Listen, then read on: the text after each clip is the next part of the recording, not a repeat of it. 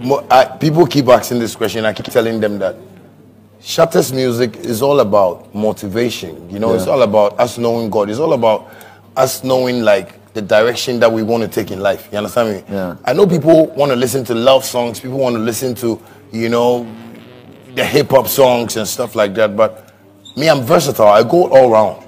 Right now, as they play my gospel song, somebody will talk to you, "Now say we are in your gospel." You understand me? But it's your mindset. Yeah. Say why you say the Shatta idea. It's never going to be nice for you. Like you're not going to love it. So when I'm motivating, I have people that are motivating that are making, you know, some good moves in life. You know, I have boys that have listened to my songs. But